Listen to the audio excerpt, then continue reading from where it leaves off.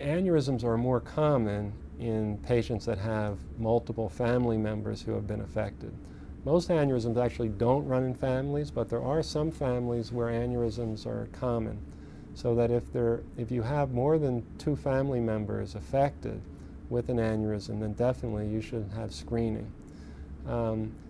Aneurysms are more common in women and more common in heavy cigarette smokers.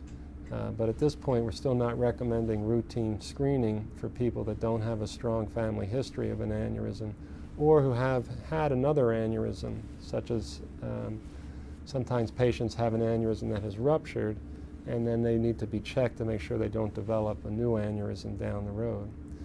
There are some medical conditions, like polycystic kidney disease, that predispose to aneurysm formation, and patients with polycystic kidney disease probably should be screened periodically to make sure that they don't have an intracranial aneurysm.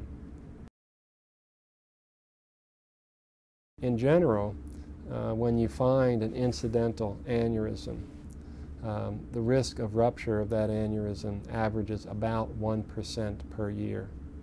So that in patients that are found to have an aneurysm, we know from various studies that they have a risk of rupture of about 1% per year. But that varies depending on the size and location of the aneurysm. For example, the average size of ruptured aneurysms that we see is 7 millimeters. So aneurysms that are 7 millimeters seem to carry that risk of rupture of about 1%. If the aneurysm is smaller than 7 millimeters, the risk of rupture goes down very dramatically. So very small aneurysms, less than 5 millimeters, have a risk of rupture that's usually so low that it doesn't justify the risk of treatment.